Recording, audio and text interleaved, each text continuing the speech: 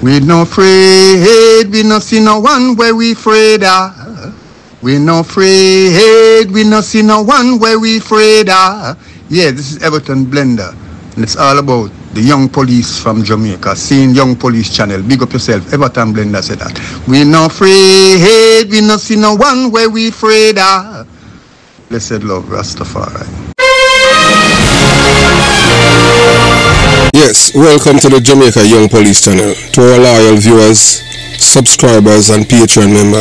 At the channel, we are a group of law-abiding citizens who believe in the rule of law and respect the rights of every citizen, but not the ones who do not subscribe to such behavior.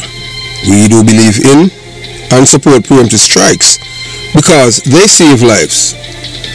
This is a logical conclusion because preemptive strikes save lives and prevent the further loss of lives.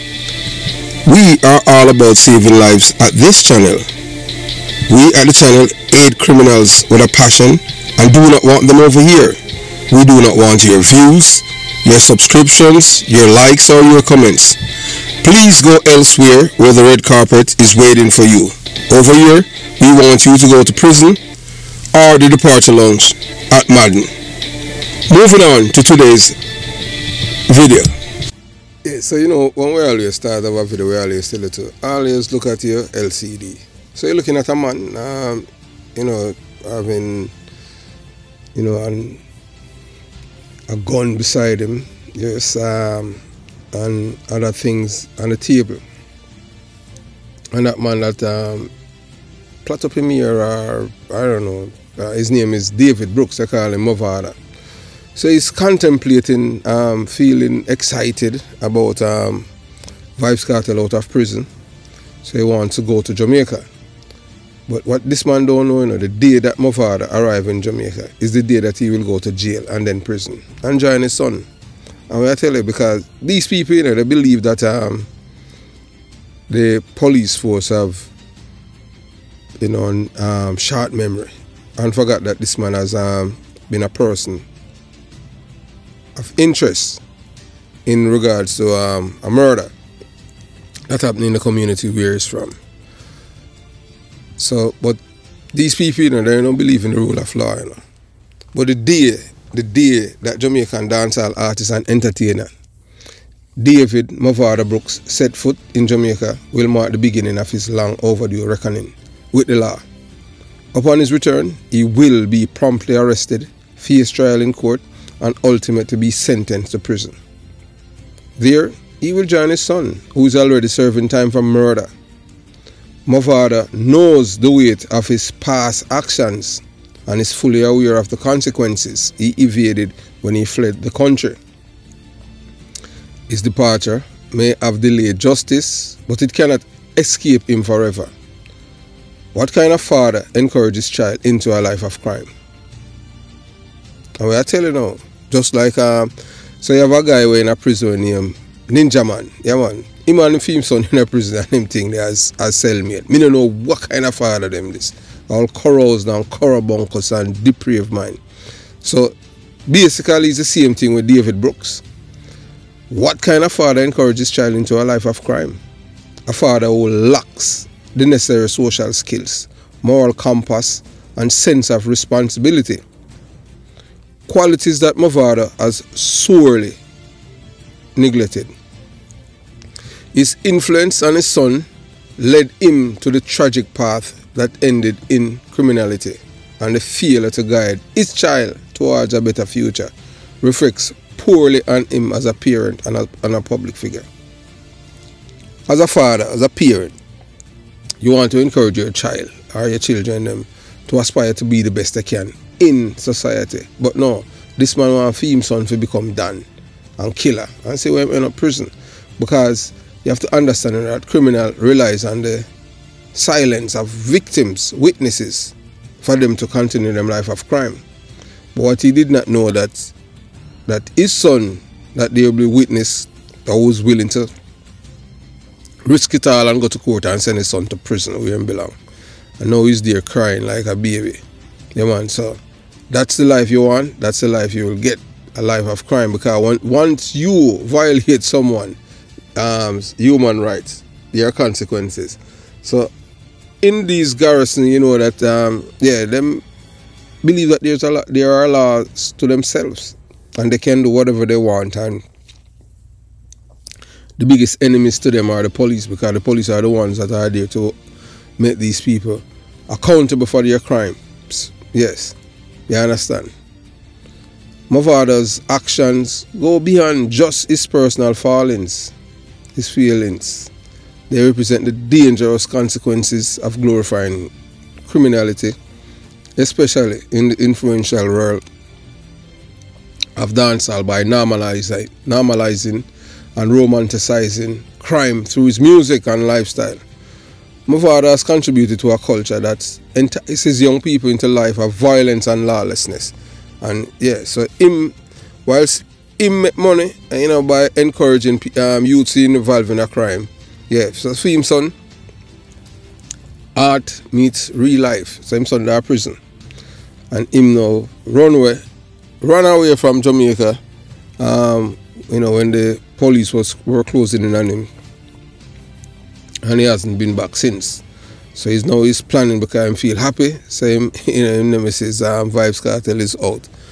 He's one of the stupidest man they ever see. Vybz Kartel send men to shoot up him vehicle up by and try to kill him, and he is beginning up. I'm telling you, I've never seen anything like this. These are people who have low self-esteem, lack self-love, even have anything we call sense, common sense. So the Jamaica Constabulary Force is eagerly awaiting his return to the island, ready to bring him to justice. Movado's escape from the country may have temporarily shielded him from accountability, but his days of freedom are numbered. When he finally touches Jamaican soil again, the wheels of justice will swiftly turn, ensuring that he faces the full extent of the law. His imprisonment will only be a moment of personal justice, but a powerful statement to all those who glorify crime. It's time to break the cycle. People must be held accounted for violating other people's human rights. Yeah, we don't big up no bad man. You understand? You know, we big up the people that must believe in a self-defense. We don't believe in a coward, a man who why you kill people, and no, that's a murder. You go to prison for that, or your departure lounge. So the history of criminality in Jamaican dancehall is a troubling reflection of how a genre once rooted in cultural expression has for some become a vehicle to normalize behavior that violates the fundamental human rights of others. Shabarangs never promote for violate, for kill nobody, and them promote for violate people human rights. Everton Blender don't do that. I don't hear Bugle do anything like that. Anthony B don't do that either. And there are some other you have a Rasta man named Chuck Fender. I never hear a pure love music, the man do conscious music. You understand? Man, the man is not involved in no drugs business, and the man is not hype. The man is not believe in disrespecting people either. The man treat people with love. This trend speaks to deeper societal issues and exposes a grim reality about some of the individuals who perpetrate such violence through their music and lifestyles. Many of these figures entrenched in the glorification of crime exhibit a dangerous mix of illiteracy, arrogance, belligerence, and self-hate. Lacking the tool for critical thinking and personal development, they often embrace a life of lawlessness, believing it to be a path to power and respect, because they're a dummy. However, this facade of strength only masks a deeper insecurity, one that fuels their reckless disregard for the well-being of others. If you love yourself and respect yourself, you're going to respect and love another human being. When a man wants people to see him and afraid of him because him can't kill him, as some form of insecurity, you're not God. That's why we believe in a preemptive strike, it saves life. You are not God. You want people to love you, not fear you, but these people have everything backwards. By glorifying violence, misogyny, and criminal behavior in their lyrics and actions, these individuals are contributing to the erosion of social values. Dancehall, with its global reach, has an immense influence on young and impressionable minds. When artists in the genre normalize crime, they are sending a toxic message that undermines respect for the rule of law and the rights of fellow citizens. So when a guy, you know, like the coke dealer, Buju Banton, I sing and I say, tell youths so, and to women, girl, me serious, me have to get it tonight. I forget your body by a gunpoint. Most people, most women can't even think to know that it's rape. What he's promoting is rape. And that is what Jacure did. Jacure did the same thing. Art imitate life. And rape a woman at gunpoint and went to prison. But yet you have the same women them who against rapists, but they are supporting a man who promote rapes. So make that make sense to me, to show you how people are backwards. So ignorance at its best. Illiteracy is bliss. Jamaican people, I tell you, man, they're going to hell, you know. So we know that with Fayeval Williams at the Ministry of Education, the things that she have in place, things will change, turn around. You understand? So worse. So dancehall with the global reach has an immense influence on young and impressionable minds. There's no positivity in a dancehall music. Now we have some guy where them tattoo from them head to them toe. Dumb is them, you know. Most of them don't even know that eventually them going to end up with all kind of sickness. Grave disease, this or that and all kind of thing from the tattoo. You have to look at a man like the most intelligent and educated, the two most intelligent and educated dancehall artists are Sean Paul and Mr. Vegas. And if you look, just look at both of them. The two most educated dancehall artists, Sean Paul and Mr. Vegas. Look on Sean Paul. Of all of the artists, Sean Paul should have tattoo himself. And you see what him do? He don't do that. Because the man they educated, because him know that your skin is the main organ. And once you trouble that, a problem you go start. But the dummies them don't know that, you know. You understand what I'm saying? But I tell you that. Them don't know that. Education is paramount. So worse yet, this normalization of criminality stems from a deeply ingrained self-hate. So when a man promote and romanticize with violating other people's rights, and a man feel say a man tough and him bad, now because of self-hatred. You don't love yourself. If you love yourself, you're going to love another person. When a man walk and screw up his face, it's because you have issues, you have problems, internal problems. If you love yourself, you have a smile on your face. Why you want people to see you and say you're unhappy? Make that make sense. So instead of lifting up their communities, these individuals project their frustration and insecurities outward, inflicting harm on the very people who look up to them. Their arrogance blinds them to the fact that they are not just harming others, but perpetuating a cycle of violence that ensnares generations. To address this, the dancehall community and broader Jamaican society must confront the toxic culture head on. The narrative needs to shift towards one that uplifts, educates, and empowers. And that's what we're all about over here at the Jamaica Young Police Channel. We burn fire upon all of these people who destroy the people their mind. It started from 1972 and in 1980 to from 1980 October till February 1989 we were getting it back, and from there everything has been going down. Now we're at the bottom, so we don't know how we're gonna try to fix it, but it have to start with the music, education and the music. You understand? So we people in the diaspora and those who have influence, we have to start lobby to the other governments them in the Caribbean, not to let in artists to let them make money from the destruction of our people, because there are black people they must sell the destruction, you know. And then the white people, because you know, so the white people got the dancehall artists them stage show them or concert, what them call it. Are black people.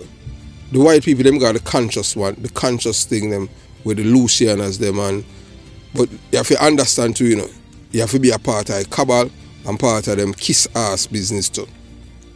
I've noticed at a certain kind of certain kind of so-called Rasta, because them are long ear Harry. Enough of them are not Rasta. Them suck coke, them take coke. Some of them are big bow cat. We release a video and show you one Rasta. Yeah man, one of our favorite Rasta. And we show you a woman with him. Yeah man, big bow cat. I want to still look up to him. Him kill all dog to one of them things that we are giving her a hint. Yeah. So artists as influential figures have a responsibility to break free from the chain of self-hate and criminal glorification. It's time to reject this dangerous normalization and replace it with a message of hope, respect and growth for all. Only then can the dancehall industry reclaim its rightful place as a powerful force for positive cultural change. So David Brooks, better known as Movado, is far from being a role model for Jamaica's youth. In fact, he embodies the very essence of a criminal mindset. Someone who uses his influence to glorify a lifestyle rooted in violence, lawlessness and disregard for others' basic human rights. This is not the kind of example that should be set for the next generation. Movado's actions, whether through his personal choices or his music, have contributed to a toxic culture that normalizes crime and undermines the fabric of society.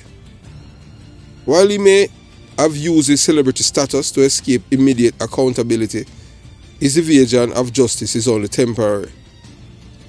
The Jamaican police are eagerly awaiting his return, and when he lands on Jamaican side, they will ensure that he faces the consequences of his actions.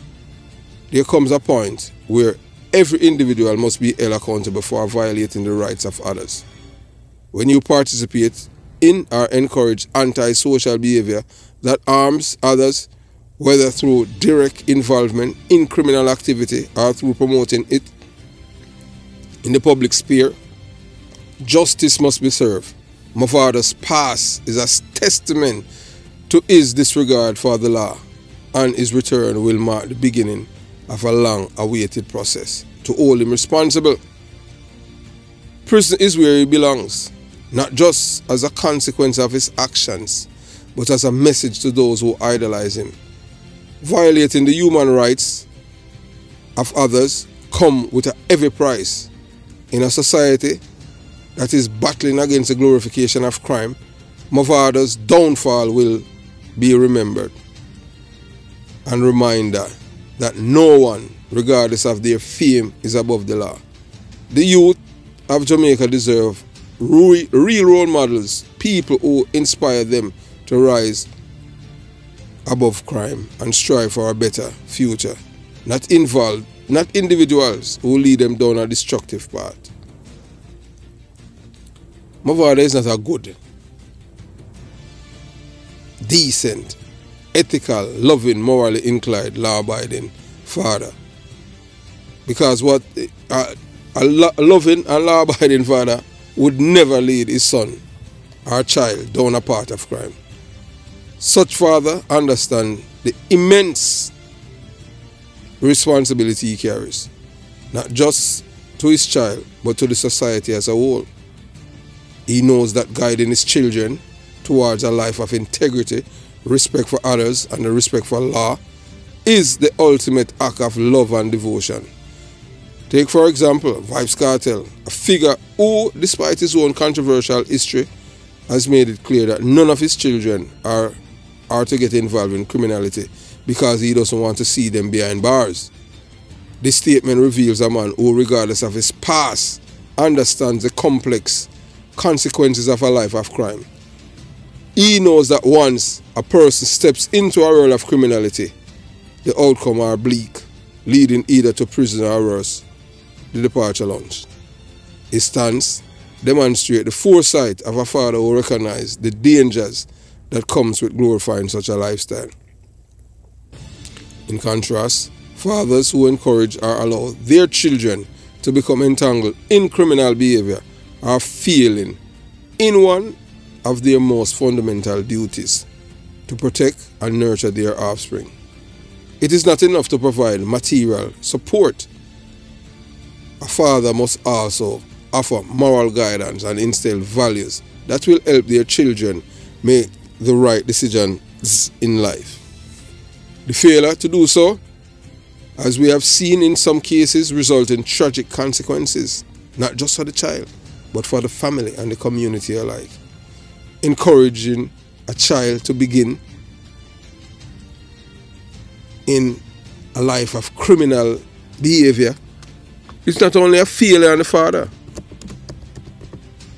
but it shows that the father is lacking decency. A true father ensures that the child or children have the tools, knowledge and values to avoid the traps of crime and live fulfilling lives.